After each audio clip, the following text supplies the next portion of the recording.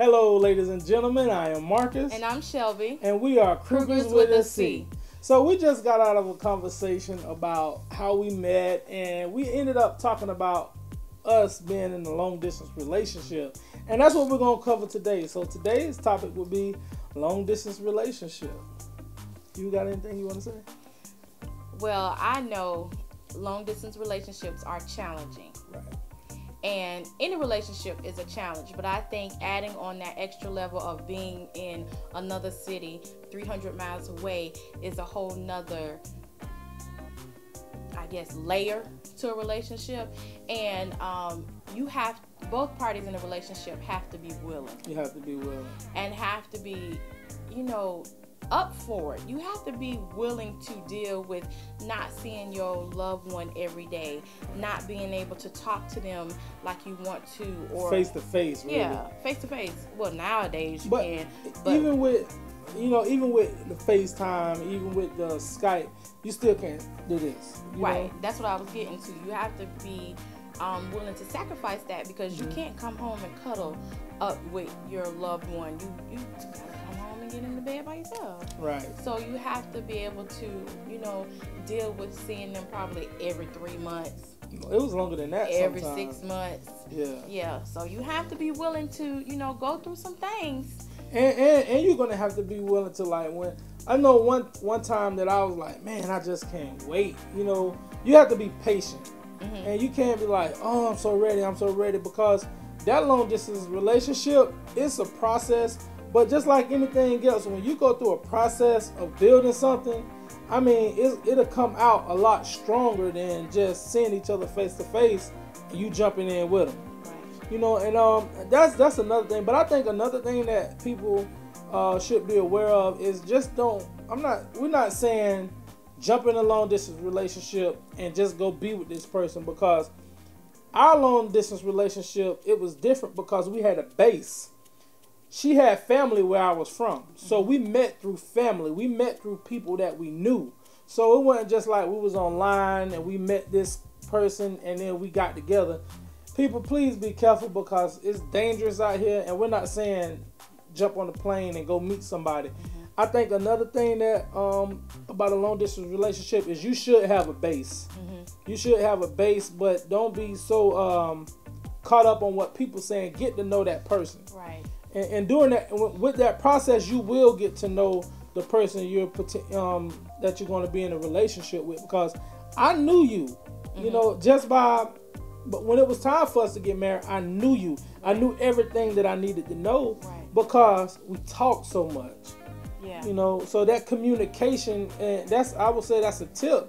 You have to communicate more effectively than regular, because if me and you in the house and we're dating, we get in a disagreement, you could go your way, I can go mine, and come back and talk later. But once you on that phone and you're in a long distance relationship, you're kind of, we would say, forced to face that right then. And I think that was kind of a benefit, yeah, of being in a long distance relationship, because it forced us to resolve that issue instead, right, of letting it linger, right, and get bigger and bigger and bigger. And then we got to know each other. He got to know when something was wrong with me just by the tone of my voice. He couldn't, right, see my face. Mm-hmm. He couldn't see my body, language. Yeah. He couldn't see none of that. He just learned by my voice and me saying I'm fine. But all women, we all say that. When she says she's fine, everything is wrong. So if you didn't know that, by now you should know it. When a woman says she's fine, everything is wrong. And that's one thing that I learned from that, because I would talk to him, she'd be like, I'm okay, I'm fine. No, you're not. I could tell that something is wrong. I can sense that something is wrong. Even when we was in a disagreement or something was going wrong, I would know that something is still bothering you, even if you're telling me it's okay. Even if we say that we resolved the situation, I knew that it wasn't resolved because I could feel it. It's like I could almost feel when something was wrong with her, and we weren't even in the same room or in the same city for that matter. Yeah, so with that, you have to communicate, and you will learn each other more. Yeah. I think it's a more effective way of learning each other. Mm-hmm. So that's one benefit about. I think another benefit is that it makes you appreciate the person. Because when it's different, like we talked a lot, but when I saw you, I felt so much better. You know, I felt a lot better when I saw you. Even like we go back talking about the other video, when we got together, we was around each other all the time because, you know, it was like we was apart for 2 years. So long. Yeah. You know, so that was just, I mean, long distance relationships are challenging, but I think that they are worth it. I'm not saying it's for you, but for us. Yeah. Because I was reluctant to even get into a relationship, but it's just what God had for me. So that's one way I look at it too. You just gotta know what God got for you. Right, and I didn't base my previous relationship on this one because my previous relationship was long distance too, and that went horrible. So if I would have came into this relationship with that, it wouldn't have worked out. And I never been in a long distance relationship. Yeah. So. Not as far as we were 300 miles away, and I know some people farther than that, but for us, I'm like, man, that was a long way. But it taught me to, as well, it taught me to take new challenges. You know, it was something that I wanted, so it taught me to fight for something I want. You know, so that it spilled over in another area of my life to build. You know, take that chance and see what you could do by, you know, going after something you love. And I loved you. I loved you too. I think I loved you from our first conversation, but I ain't tell nobody. Oh, I told somebody, but we not gonna go there. Yeah. I got the message. And that's another thing about having that base, y'all. Yeah. Have that little snitch. So overall, being in a long distance relationship, you have to communicate. You have to be willing to be in this long distance relationship, both parties. Yeah.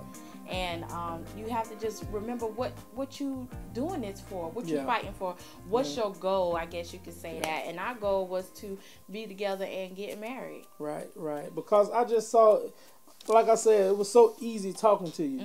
So I felt that, like, if it was that easy for me to talk to you, I think that it'd be worth, you know, just going after it. It wasn't like I had to do a whole lot to be with you. It was like we was just ready, I believe, too. Yeah, we were. And you have to be ready. You have to be ready for that. So that's our story. That's how we managed the long distance relationship.